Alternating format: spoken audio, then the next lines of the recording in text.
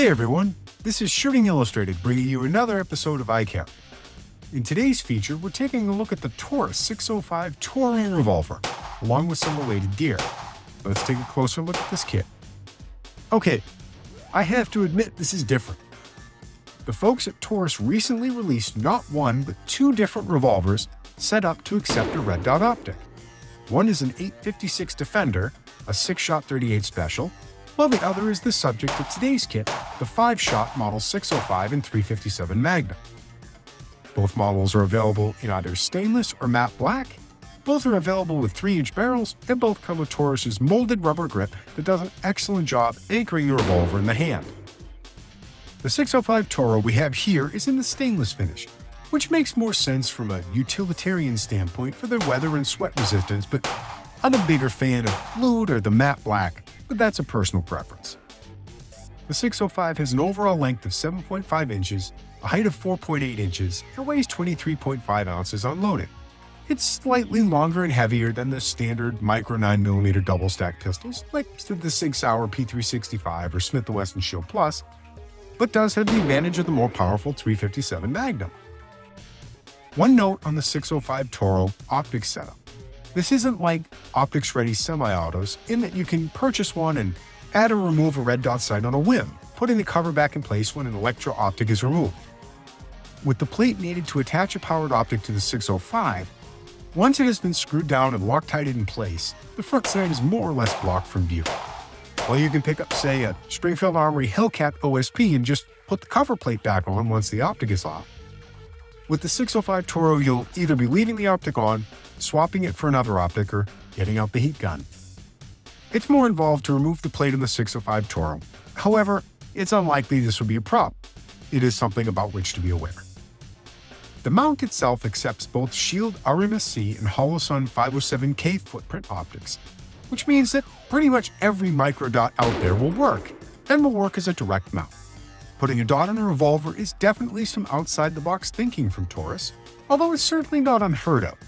Some of the larger frame Smith & Wesson revolvers have rails built in, while others have a rail section that replaces the rear sight. Taurus's new line of T.O.R.O revolvers brings the ability to mount a powered optic to a concealable revolver, and that's a new option for fans of both wheel guns and dots. Now, the Taurus 605 T.O.R.O does present a unique challenge when it comes to carrying it. Where do you find a holster that's set up for a revolver with a red dot sight attached?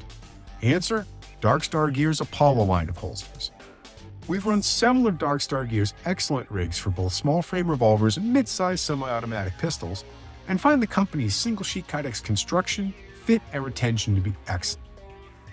The Apollo we have for the Taurus 605 T.O.R.O is relieved to the mounted optic, has a DCC tuckable metal clip, and has an extra attachment point should a wing be desired to help concealment. This particular Apollo is designed for a 3-inch barrel revolver. It should be a consideration for revolvers with shorter barrels as well, as the extra length below the belt line is a significant help in keeping the holster steady.